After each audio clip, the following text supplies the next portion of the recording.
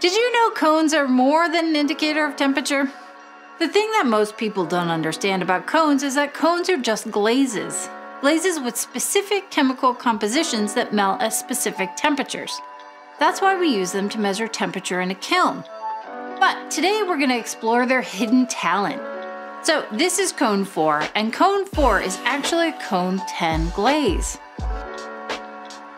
Here's the key. When measuring temperature, we can only catch the start of a cone's melting when it first softens. But as a glaze, we need it fully melted. That's why cone 10 cone wouldn't work if fired to its own temperature.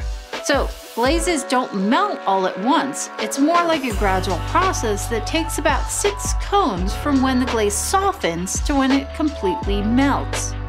The beginning of the melting is what we actually track for our firings. Did you know the temperature difference between cone 4 and cone 10 is only about 123 degrees Celsius? And that difference falls right within the critical melting window for glazes.